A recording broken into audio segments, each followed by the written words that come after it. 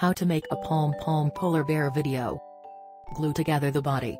With your hot glue gun, attach a 1/2 inch, 1.25 centimeters, white pom-pom to the bottom side of a 1 inch, 2.5 centimeters, white pom-pom. Add 3 more 1/2 inch pom-poms to the same side to create the baby bear's legs. Once attached, the legs should support the larger pom-pom and hold it off the ground. Attach the ears and head. With a pair of scissors, cut a 3 inch, 7.6 centimeters, piece of chenille stem. Bend the stem into a heart shape, with the ends curling in towards each other. Glue the heart-shaped stem between the front end of the body and a 1/2 inch, 1.25 centimeters, sparkly pom-pom to create the head, make the face and tail. Glue a mini black pom-pom to the lower front section of the head to make a nose.